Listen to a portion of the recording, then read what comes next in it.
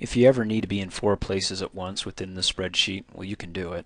For example, I can click here, and when I go into the window and I do split, it's going to split it into 4 sections based on where I clicked.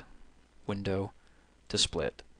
Now I can click over here, scroll around, click up here, scroll down. Of course it scrolls with me here.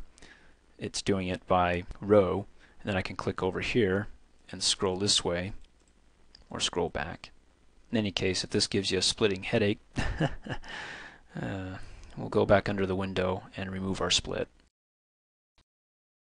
Hey, thanks for watching. If you like my video, please give it a thumbs up. And if you subscribe to my YouTube channel, as soon as I upload a new video, you'll be notified instantly, and you can do that by coming over here and clicking on my face.